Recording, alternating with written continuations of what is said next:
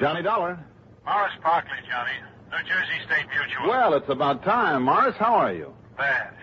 I've got troubles, Johnny. $40,000 worth. Don't give it another thought. Just mail me a check. Yeah, wish it were that easy. Also, I wish it was a check. What do you mean?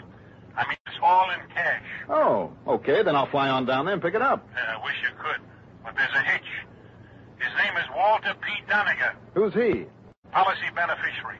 We can't find him. Well, maybe I'll get lucky and not be able to find him either. Then with 40 G's in my hot little hand. I'll be breathing right down your hot little neck. I'm sure you will. Now, Maury, the commission on $40,000 for me if I find this man. You want to come down and talk about it? Why, sure.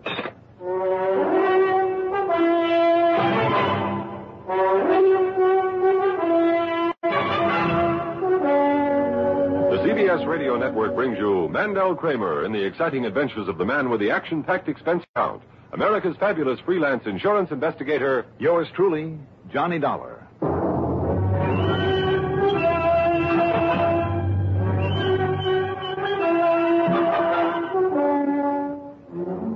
Expense account submitted by Special Investigator Johnny Dollar to the New Jersey State Mutual Life Insurance Company, Home Office, Trenton, New Jersey. Following is an account of expenses incurred during my investigation of the Doninger matter.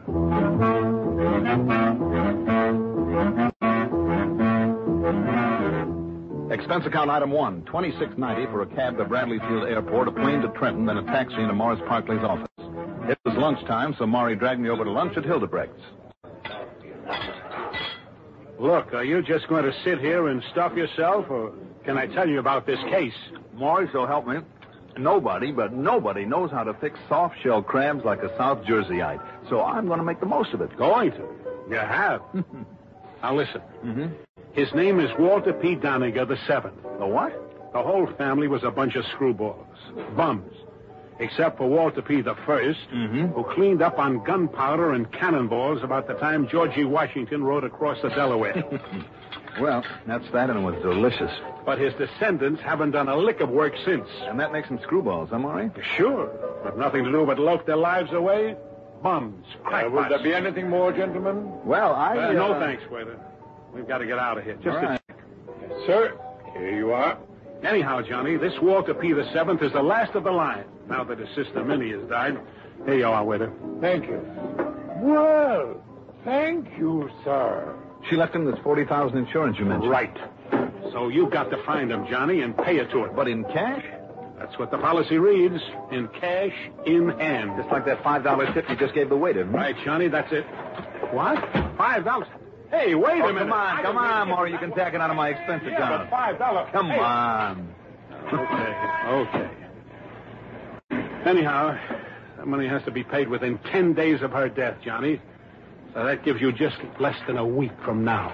Well, Maury, that... Otherwise, we pay him an additional $1,000 for every additional week or fraction thereof. You issued a policy like that? Not I, personally. And you call him a screwball? The point is that he's disappeared. You think he might be dodging you, Maury, just to build up his take? Possibility. I wouldn't put it beyond him. What's the address given on the policy? Addresses, Johnny. 8 of them. 8? Every time he'd move, his dying sister would give us a new one. So we listed. Well, all right, then. If she only died recently, then his last address would... No. He isn't there. And he left no word about where he'd go next. Hey, you better watch it. Yeah. All right, lights change. Come on. Well, tell me, Maury, is there any pattern to the way that he's moved around? Pattern? I hadn't thought of that. Well, you should have. May give us an answer. Yeah. Well, here's the office. We'll take a look. Right.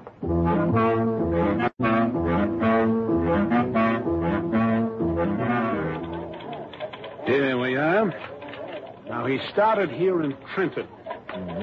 Then he lived down in Atlantic City for a while. And Bloomfield, Cranford, Dumont, East Rutherford, Franklin, Gibbstown, and Highbridge. In other words, all over the state.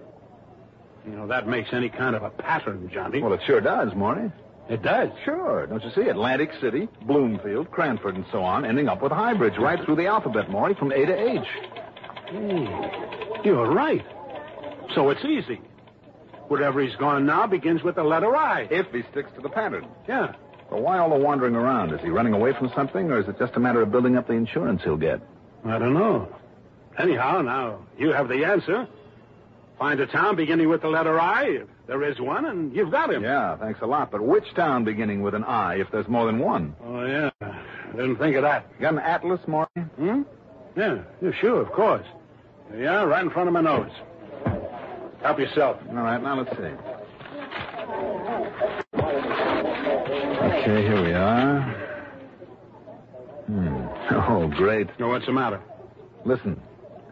Imlaystown, Indian Mills, Interlaken, Iona, Iceland, plus about a half dozen more, from one end of the state to the other. Yeah, no good.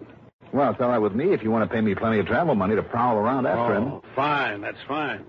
And he'd be in the very last town that you would hit. It's a possibility.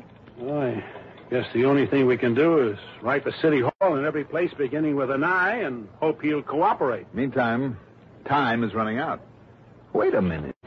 Maybe there's a better pattern for us. Well, sure, like you say, the alphabetical one.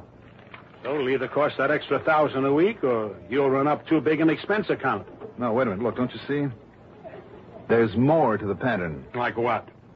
And how much will it cost? Stop looking smug. Maury, I'll make you a proposition. Oh, you will? Mm-hmm. Let me try just one of these towns. This one here. Interlaken? Mm-hmm. Well, why pick that one? If I don't find Mr. Walter P. Doninger, the 7th there, you won't owe me a cent. But if I do... Yeah, then what? Then you tack an extra $1,000 onto my commission. Okay? What? Even above your expense account and all that? Okay. It's a deal. And now, Johnny... Good. Now, look. Do you mind telling me what this magical key is that you found? The pattern of his wanderings? Not at all. Look, Maury, it's right here in front of your nose. Right here in the atlas.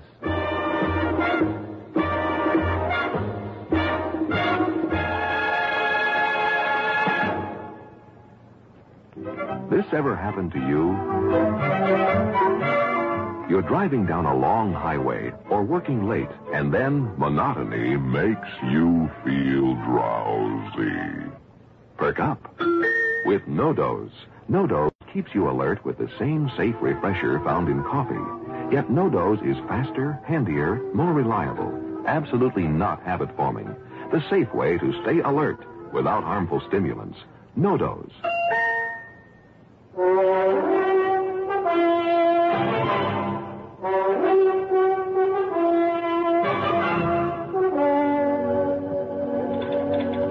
No, Johnny. All I can see is the old nut is going through the alphabet in his wanderings. That leaves you with 11 towns beginning with the letter I to investigate. All right, look here at the population figures. The population? Mm-hmm. Huh? Now, first was Atlantic City with something over 60,000. Yeah. That's not including the annual summer vacation mob that always descends on the place. So? Then came Bloomfield, 49,000. Uh-huh. Less than Atlantic City. In spite of the fact that a couple of other towns beginning with B have more. Well? Then here we have Cranford, 17,500. Less again. Don't you see now, Maury? Oh, sure, Johnny. You're right. Great. Sure, each time he's moved up one notch in the alphabet, he has moved down one notch in population. What a caper. And see here, after Cranford, he was in Dumont. Sure thing. After Dumont, he could have gone to Elizabeth or East Orange or East Patterson. Yes, but they have more people than Dumont, so he picked East Rutherford with a population just under Dumont. Right. And so on, all the way to the letter H for Highbridge, the last address you have on him. And if you carry on just one more step, here, it has to be Interlaken. He's got to be an Interlaken if he's stuck to this crazy pattern. Well, I'll be darned. Now, you think I'm still wrong about calling him a screwball? Well, unless he's running away from something, Maury. The law, maybe? Walter P. the 7th? Never. Well, then I'd say he's kind of cute. Cute? Sure, he knows that every week you fail to pick up his trail, he puts you on the spot for another $1,000. I think he's bats. Maybe. But at least he's got a sense of humor. Pretty expensive one for us. Just the sort of thing you'd expect of him. Well, Maury, if the pattern holds, and it's his own gag, so he's got to play fair with it. Yeah. I will find him smugly sitting around in the town of Interlaken. Okay? Sounds fine. Great. But what if this Sherlock Holmes deduction of yours turns out to be all wrong? There's only one way to find out, Maury, isn't there? Yeah? Good luck. You'll need it.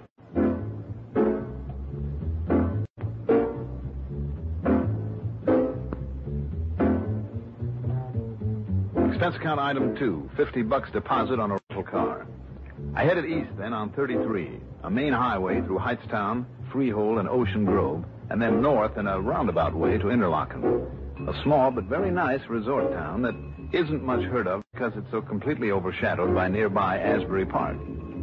In trying to find a city hall, I ended up at the old New York and Long Branch Railroad station. I pulled to a stop beside a group of men loading stuff onto a freight car. The most intelligent looking of the lot was a character of, maybe 35 and badly in need of a shave. Hey, wait a minute. Say that again, buddy. I asked for directions to City Hall, that's all. I thought I recognized that voice of yours. Your name is Johnny Dollar, ain't it? That's right. Makes any difference. Yeah, how about that? Johnny Dollar, the big insurance investigator, huh? Well, I'm pleased to meet you, Johnny. Thank you. Now, what's a big shot like you doing around a place like this, huh? Well, does that make any difference? You want to know what I think? I'm betting you tailed somebody here, huh? Am I right? Well, possibly. But look, where is... Sure, I'm right. Well, look, Johnny, you want to know anything about this burg, you ask me. You're Bill McGrogan. I know all about it, see? Okay. I know everybody ever comes into this town. Yes, sir, you need help? You couldn't have come to a righter party. Good. And me? Well, I'll be glad to give a guy like you a hand, see? And, Johnny, you know something else? Now, look, McGrogan... Oh, just call me Bill, Johnny. Your name is Bill. You know something else? I understand you pay out pretty good for information. Like, I mean, you can lay it out on that expense account of yours, huh? Yeah. Am I right, Johnny? Well, now, that depends. Look, why don't you try me, huh? Anything you want to know about Interlaken or anybody in it, even just the summer people, to come here for the summer, all you got to do is ask me. So what do you want to know, huh? And what's it worth, huh? Well, come on, Johnny. You want my help or don't you? Who are you looking for, huh? Well, why'd you come here? Hey, you don't say much, do you? All right, Bill. Yeah? I am looking for someone. A man. Now what's it worth if I lead you right to him, Johnny? 50? Maybe a C-note, huh? Come on. Because if you don't think I can lead you to him, well, you just try me, see? Yeah, 25 maybe. Now, look, you better come down a little bit, Bill. Let's see, how about a 10 spot? Okay, thanks. What? Now, who do you want to meet, huh? Who's the guy you're looking for? The name is Walter Doninger. Hey, you see, I told you to come to the right... Yeah, huh? What's the matter? Who'd you say, Johnny? I said a man by the name Walt Doninger? That's right. Well, you know where I can find him, or don't you? Well, come on, Bill. What's the matter? Doninger, huh? That crazy Walt Doninger. And you want to give me only $10, huh? All right, I'll make it 20. If you really know where he is. Yeah, sure, I do, sure. But a guy that's loaded the way that he is, you know that, don't you? It sounds like Walter Doninger. Okay, Johnny, okay. $50 and I fix it up. What do you mean you fix it up? I'll deliver. So, where are you going to be staying? Well, matter of fact, I don't know. I hadn't really planned on... Well, Larchmont. So you go to Larchmont. It's that nice, fancy place about 3 blocks over that way. Yeah, well, look over there. Turn your head, huh? You can see the top of it with the flag on it. See it over there? Oh, yeah, I see. That's good. Now, you get yourself a room, see? And, Johnny, I guarantee I'll get the word to Doninger, and he'll be there and see you by sometime tonight. Okay? Now, look, Bill, wouldn't it be a lot easier just to tell me where you can find him? With the way that he moves around? Oh, sir. That's the deal. $50, Johnny. All right. Here's 15 more. And the other half you get after I see Doninger. Oh, yeah? Well, now, listen, Johnny. That's my deal.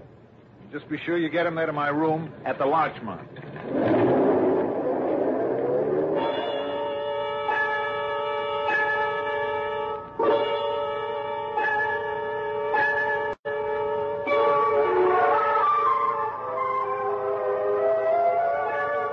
What if he shouldn't come through and bring me Doninger?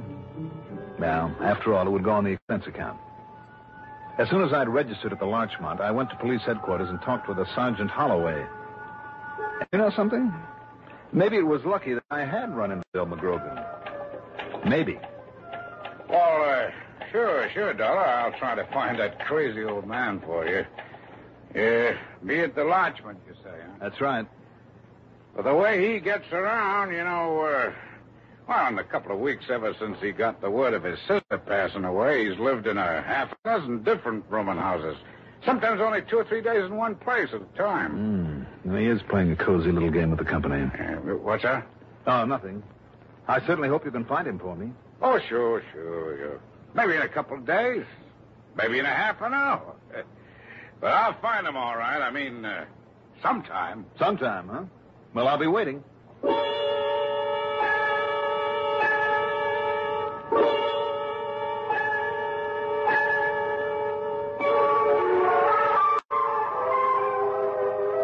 At the Larchmont, I had cocktails and dinner. It's item 3, $4.70. Then I spent item 4, $50 on a phone call to Maury Parkley to let him know where I was. What if that policeman doesn't find them for you, Johnny? Or that railroad bum you talked to? And with time running out for us... Then I'll just have to prowl around myself and see what I can learn about Doninger. Oh, of course, the post office. Huh? Well, if he moves from place to place, Maury, the way the sergeant says he does, he may have himself a post office box. And you'll sit by it until he shows? That's right. But what if he's left to lock it? Well, then I'll dig me up an atlas and figure out his next destination. Maury, don't worry about it. We've proved the atlas theory works, and now it's just a matter of time before... Well... What? Looks like it's going to be a matter of no time at all. Well, Johnny... Maury, I'll be in touch. Coming. Yes? Inside, buddy, and shut up. Wait a minute, what? Well, I knew they'd get you on me, Dollar, but I didn't think you'd show up this soon. Well, now, look. Don't move. The gun works. Ooh. Complete with silencer, huh? That's right. So I'm not as crazy as some people think. And you're Walter Doninger? That's right. Scrappy Doninger. I'll move over there, Dollar, next to the bed. So when you fall, it won't make any noise. What do you mean, fall, Doninger? I'm taking no chances with you. So from here on, Dollar, you're gonna be dead.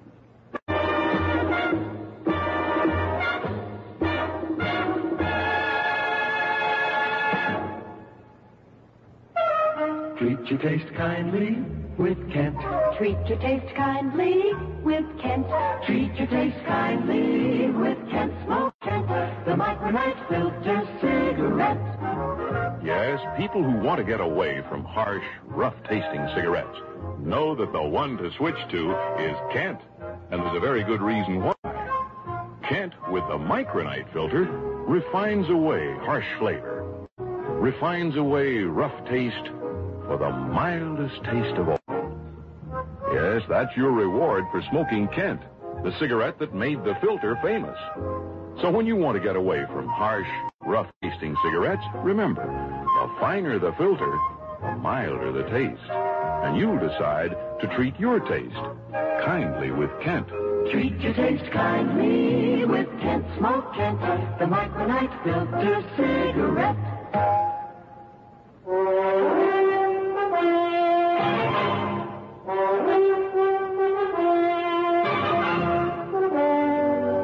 Wait a minute, Doninger. You haven't even got time to say a prayer, Dollar. You said you knew I'd be after you? Why not? Pull a heist up there in Hartford? Stuff's going to be insured, isn't it? A heist? So who else would they get to look for me? Only how you ever found out, I'd come down here to this little jerkwater summer resort. And I only been here for a day, too. Only you pulled a boo-boo coming here, Dollar. It looks like I've pulled a couple. Yeah, wise man, you sure picked the wrong guy to buy information from. You think that Bill McGrogan was on your side? When for $100, he'd let me set you up this way? I see. You do, huh? Well, you're not going to be seeing for long, or hearing either. Get over there next to the bed where you'll drop real easy when I pull this trigger. Huh? Who's that? Who is it? Who is it? The split second when he turned to the door was all I needed. I charged across the room, swinging, and caught him a hard right to the face. And I chopped across the back of his neck with my hand, and I got him with everything I had. He collapsed in a heap. He lay very still. All right, now, Mr. Scrappy Doninger, we'll take this gun of yours. Yes, who is it? Who's there? Walter P. Doninger, the 7th, Mr. Dollar. Oh, now, wait a minute. Well, here I am. The police and you and the insurance company finally found me. So, Mr. Oh, my goodness. Who's he? What happened to him? Your name is Walter P. Doninger the Seventh? Why, yes, of course it is. Would you like to see some identification, Mr. Dollar? Here, I have plenty of it. But I certainly didn't think even a clever man like you could trade me here to Interlock so quickly. It's amazing, Mr. Dollar. Simply amazing. Sit down, Mr. Doninger. You see, I had hoped I could delay you a bit, therefore increase the insurance payment. But I was fair in my little game, now wasn't I? Just sit down there, Mr. Doninger. Well, surely, Mr. Dollar, anything you like. But this man here on the floor. Yes, this man. Just wait. Johnny Dollar. Johnny, this is Morris. Now listen very carefully. I told him I have you already tied up on a case. Maury. Tri-State Insurance up there in Hartford, I mean. But you'd never guess why they called, Johnny. Oh, wouldn't I? Why they want you. And right away. You'd never guess if you lived to be 1,000. Don't be too sure, Maury. There's been a big burglary job up there, Johnny. And now listen. I'm listening. Talk about coincidence. The man the crook thereafter has the same name as this client of ours. Walter P. Doninger. Yeah. Only the P stands for something else. They call him Scrappy Doninger. And he has a record from here to there. Maury. There's a $10,000 reward on him, too. So as soon as you find our Mr. Doninger... Maury, would you listen to me? Yeah. I have him, Maury. Right here. Oh, you... Oh? Well, good. Fine. Good for you, Johnny. I knew you'd find him and save us that extra money. Good man. Now, would you like to do me a favor and save me a phone charge? Well, sure. All right. Call Tri-State back. Tell them the job is done. Their job, and they can mail me the check for that reward. What? That's a fact, Maury. I'm up to here in Doninger's.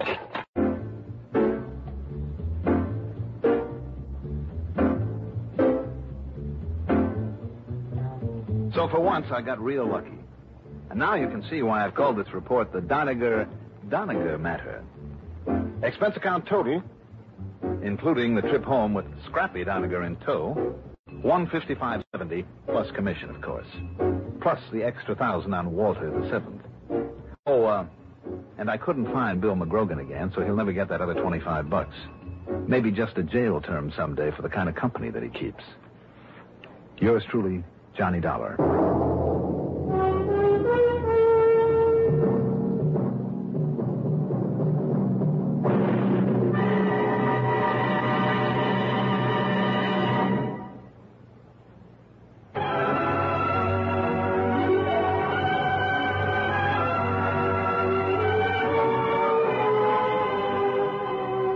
Yours truly, Johnny Dollar, is written by Jack Johnstone, produced and directed by Fred Hendrickson.